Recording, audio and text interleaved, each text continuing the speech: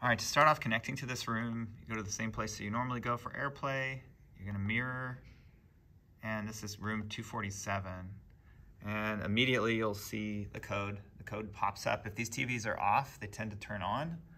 So you put in your code. This one's today is 7955.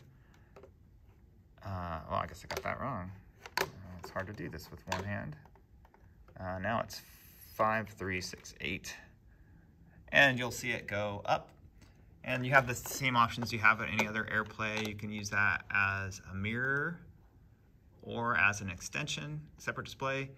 But the thing is that only works with these two. So this is the part that I've tried to communicate in words, but a video is probably better. You'll see this TV right here is kind of humming along, but it's in the wrong source.